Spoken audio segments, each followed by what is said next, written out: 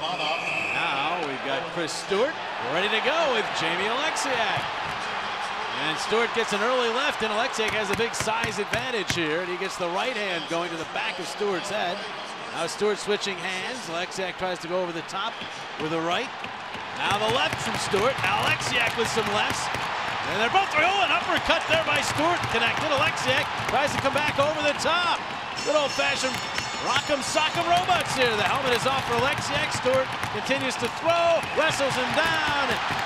And the crowd, they kind of like that. Trying to change the momentum. The Flyers have not had this in a long time. And there goes Stewart. Oleksiak to oblige.